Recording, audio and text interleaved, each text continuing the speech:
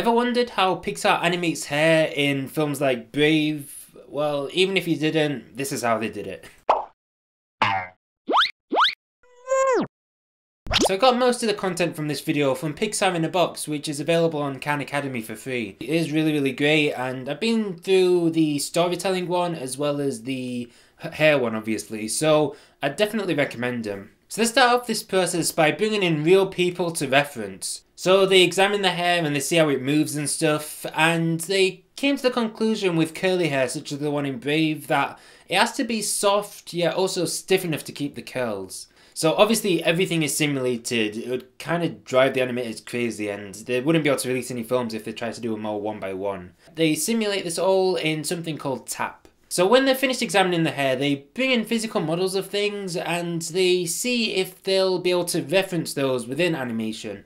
So they started off with string, although that would have been a bit too complex for them to work off of.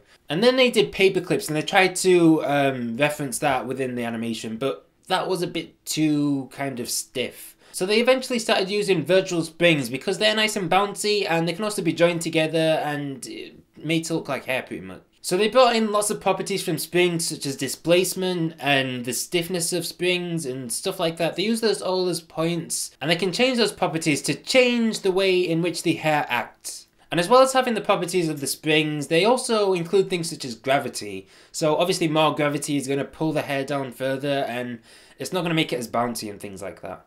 And wet hair is actually an example of when they'd use a higher gravity rate than the normal gravity on Earth.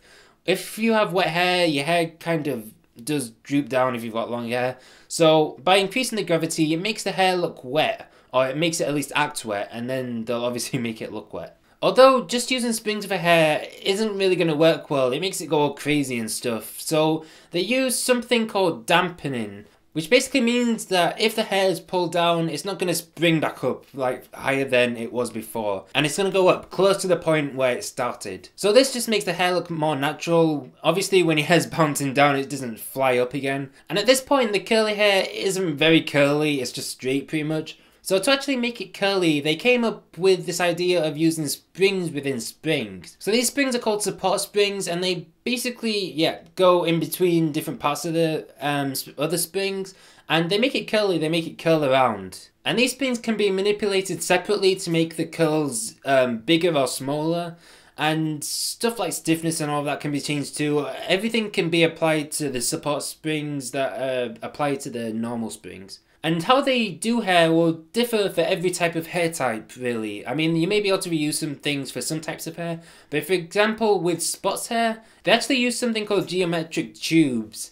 And these were first kind of shaped initially, and then there's kind of springs within these tubes, and they are the actual things that move, but they move kind of within their boundaries. And this was basically a way to have thick, unkept hair that was still manageable. But yeah, that's basically how the hair in films such as Brave, as well as spots hair in The Good Dinosaur, are made. So it is going to be slightly different for different types of hair, but this is kind of the basis as to how they do it. They do basically bring in like properties such as gravity and things like that, and they use that to simulate the hair and make it act in the way that they want it to act. And yeah, it is pretty clever and it saves somebody having to go and drag different parts of the hair literally for every frame of the video or every 2 frames. But yeah, that's about it. Be sure to like this video and be sure to subscribe to see more videos like this one, as well as other videos saying how animation works and stuff like that. So yeah, that's about it. I hope you all have a great day. I'll see you on the next video.